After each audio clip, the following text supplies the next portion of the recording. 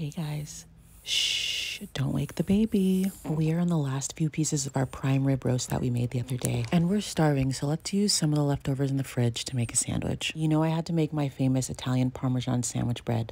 I'll tag that recipe video in the caption. I'm telling you, this bread morphs your sandwich into something magical. I'm trying to keep things simple so I don't wake the baby, so I'm gonna use the air fryer and then the broiler. I never know if the bread turned out perfect until you cut it open and see those big airy holes that make the bread so fluffy and chewy and delicious. Look at that, so good. I'm gonna grab the rest of the red bell pepper from the potato salad and then the rest of the cheese from our cheese tray and an onion. I'm gonna grab the air fryer and turn the broiler on. I'm gonna chop the veggies kind of like I would if I was doing a Philly cheesesteak, so not too thin, not too thick. Ooh, now that I think of it, if I wasn't just using scraps from the fridge, green bell peppers would be really good in this too. To make the sandwich easier to eat, I'm gonna do the same thing to the meat, so I'm just gonna grab a piece of our prime rib. Oh, that looks so good. And I'm just gonna slice it up the same size that I did with the veggies. And now I'm just gonna toss them in my air fryer tray. I'm not adding any additional seasoning because the meat has a ton of seasoning on it. If I had my way, I would saute them on the stove, but I'm just trying to be as quiet as possible.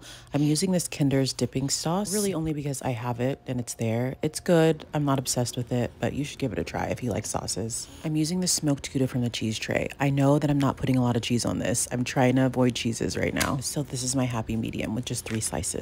Load up everything, stuff as much as you can onto the 2 slices, and then go ahead and stick it under the broiler for like 30-45 seconds. I'm gonna add some more sauce just because sandwiches like this need sauce. And damn it, look how good that looks. I made the bottom piece of the bread a little bit too thin. I should have sliced it better.